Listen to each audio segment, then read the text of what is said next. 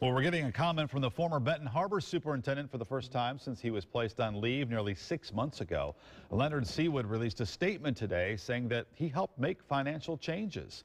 It reads in part, "During my tenure, we also made significant improvements in curriculum and instruction, culture and climate, and overall accountability, resulting in stabilization of enrollment, improved student performance, higher test scores on the ACT and MEP, and decreases in the dropout rates. Now, I'm proud of what I've been able to accomplish during my tenure and feel I will be leaving it in much better financial shape than when I first arrived in 2010.